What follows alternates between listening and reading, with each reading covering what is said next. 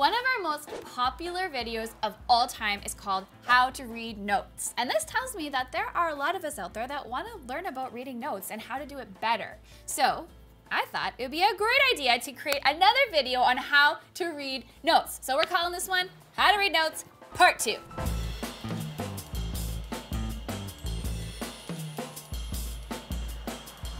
Now, before we dive in to all the new stuff, all the new tips and tricks and even little cheats to help you read notes more efficiently and faster and actually maybe have fun while you're doing it, we're going to review a couple of the main points from our previous video, just as a little refresher course for those of you that might be joining us for the first time.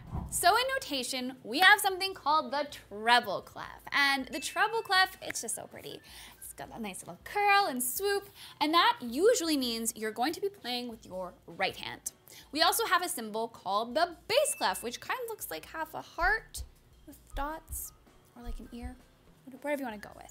That's called the bass clef. So the treble clef usually means we're going to play with our right hand, and the bass clef usually means we're going to play with our left hand. Now, the treble clef and the bass clef each live on a series of lines and spaces. So there's always going to be 5 lines and 4 spaces for the treble clef, and 5 lines and 4 spaces for the bass clef.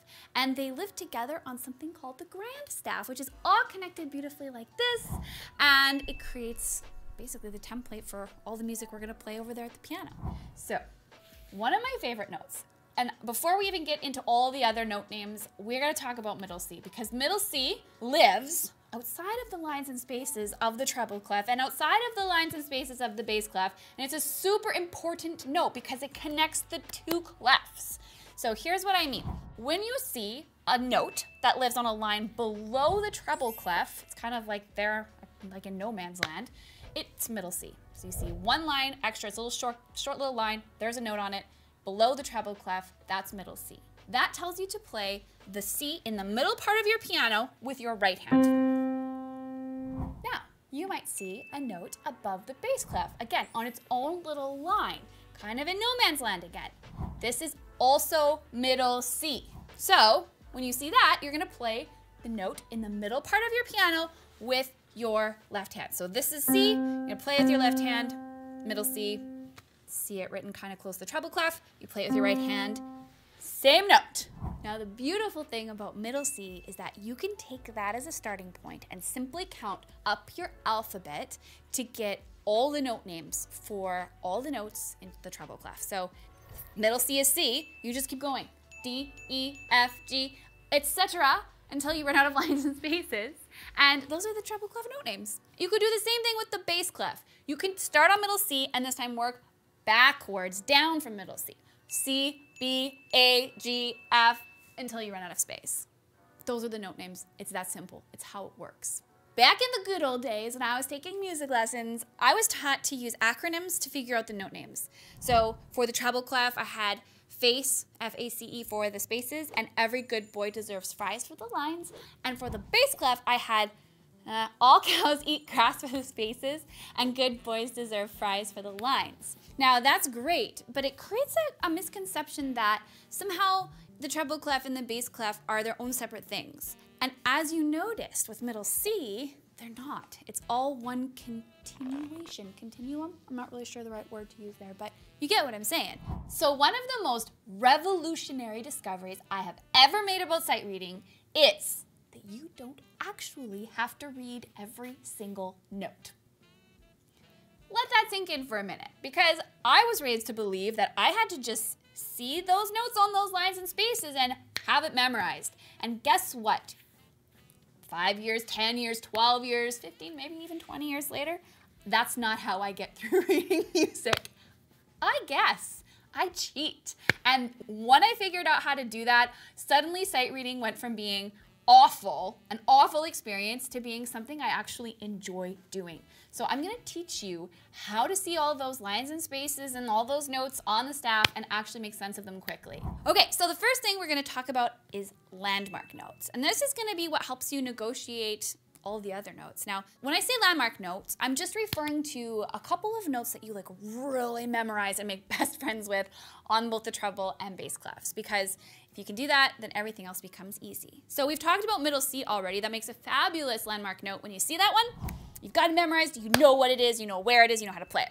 A great landmark note for the treble clef, in addition to middle C, is the G line. Because G, this is a fun fact for you, the treble clef has a nickname, and its nickname is the G clef. And look at that sweet little curl of the treble clef.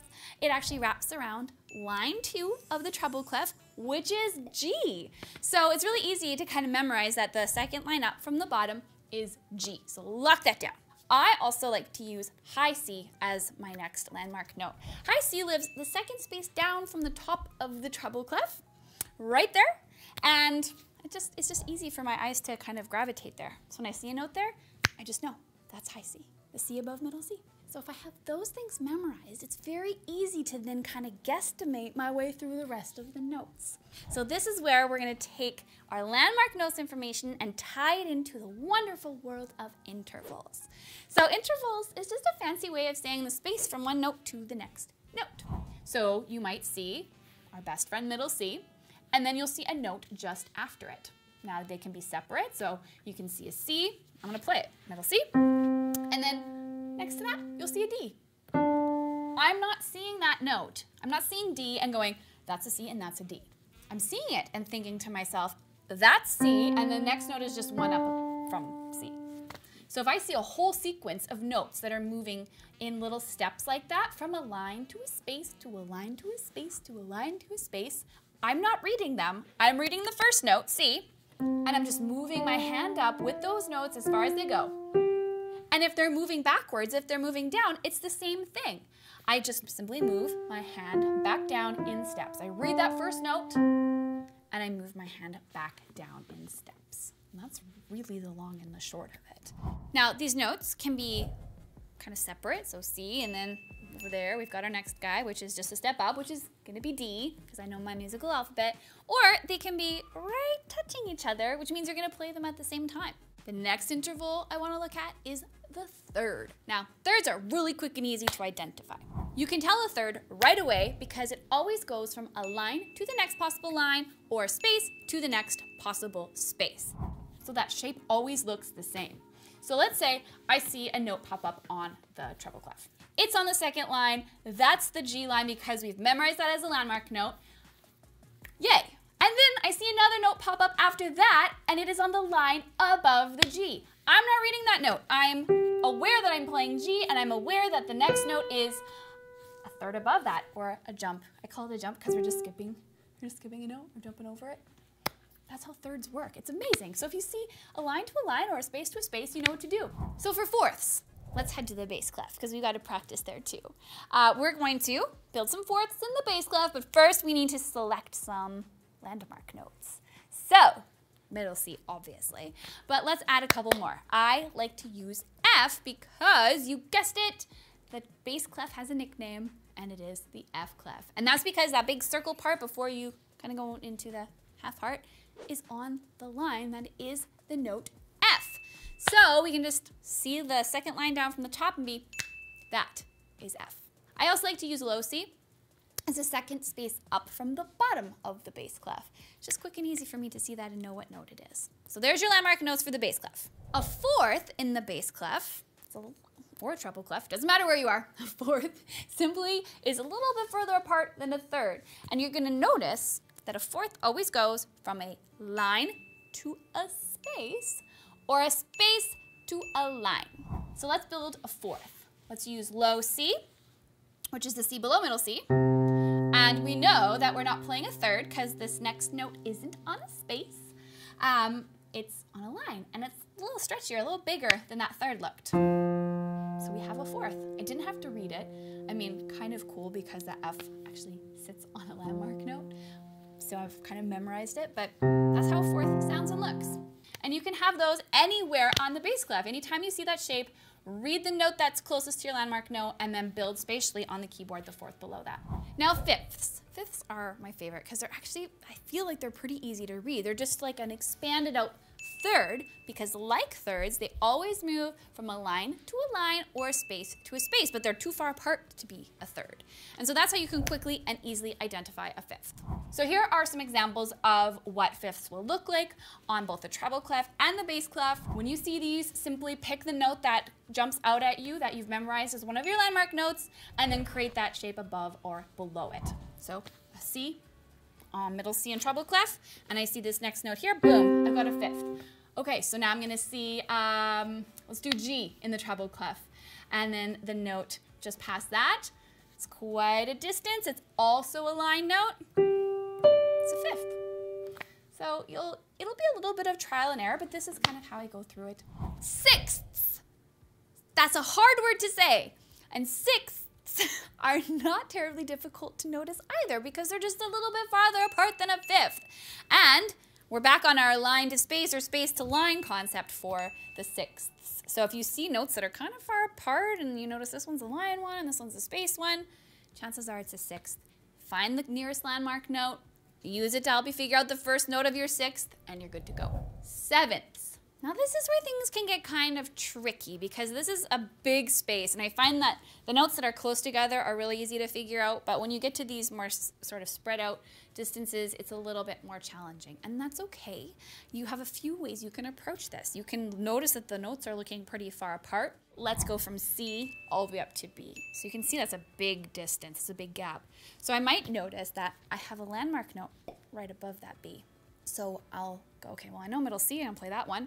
And the next note, well there's my landmark C up there and this one's just one below it.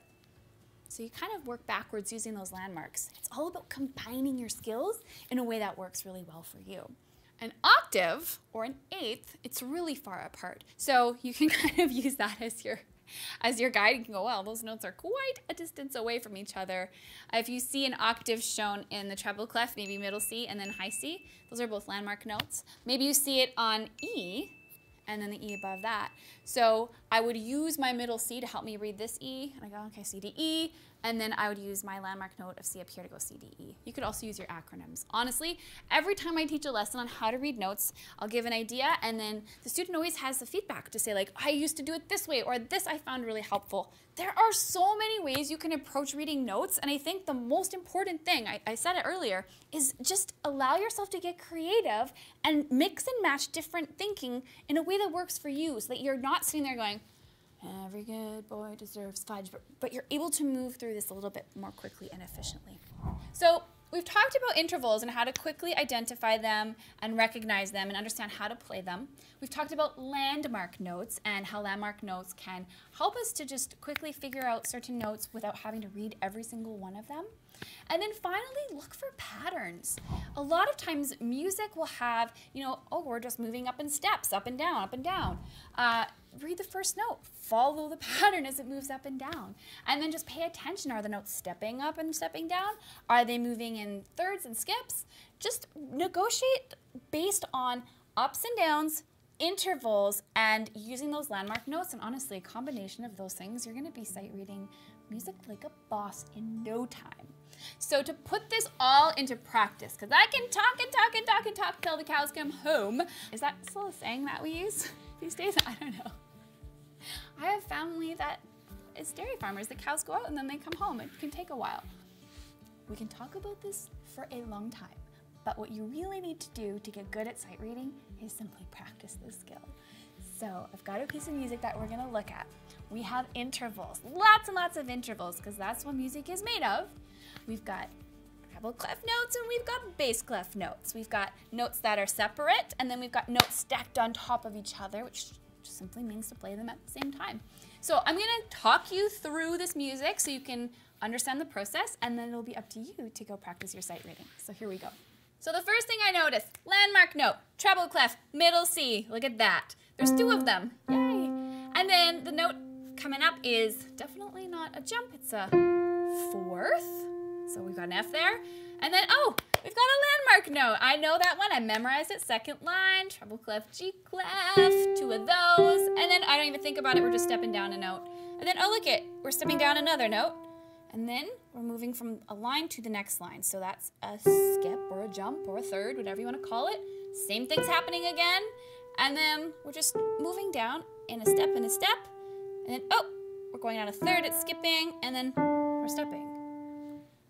That's all that's happening. With my left hand, I've got intervals that are played on top of each other, so two notes at once. So I'm reading landmark notes. That first low note is C because I memorized it. You can also use your acronyms if you want to. And I see that shape and I just know it's a fifth because I've practiced this a lot. But you can notice space note, definitely bigger than a third, so it's a fifth. And I've got another fifth. And then, using my landmark notes for this next one, I'm immediately identifying it's the third because those notes are going from a line to the next possible line. I know that bottom note is following that F clef landmark note, so I'm going to play that, guess this one. Boom, I've got it. And then I've got another one of those. So I'm going to leave you to figure out the rest of the music. There's lots more here for you to look at, but this will be really, really good practice for you to practice reading your notes, guessing your intervals, and combine all of your skills. So use those acronyms, face and all, cows eat grass, whatever you need to, as you need to. But I really want to encourage you to get those landmark notes. You can pick the ones that I talked about with you today, or you can create your own landmarks, and then use those to help you navigate. Memorize your interval shapes, do some guessing, see what happens. So, I would love to hear from you. How is your sight reading journey going? Comment below, and most of all, happy practicing.